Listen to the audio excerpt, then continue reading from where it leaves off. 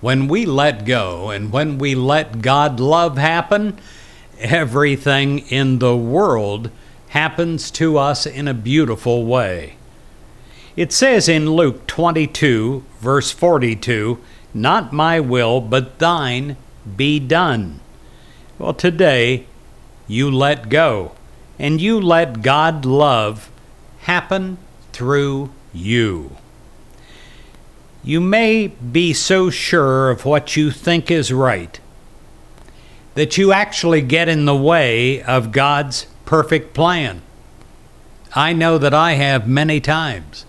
I have had such a sure feeling about what is right, what I should do, that I pushed on to do it when it wasn't the right thing at all.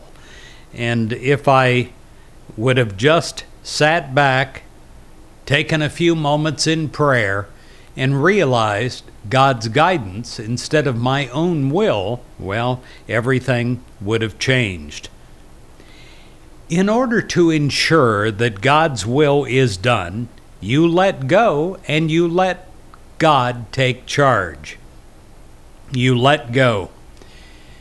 You release any preconceived ideas about people, about events, and you let good unfold naturally and in right order.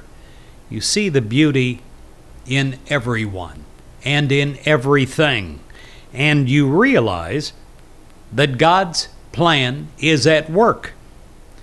You let God love come through you.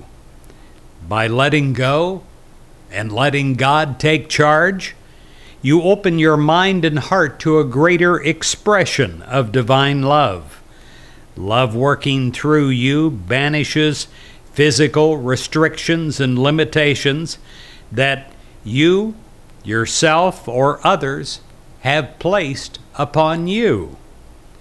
You let go, and you let God love happen through you.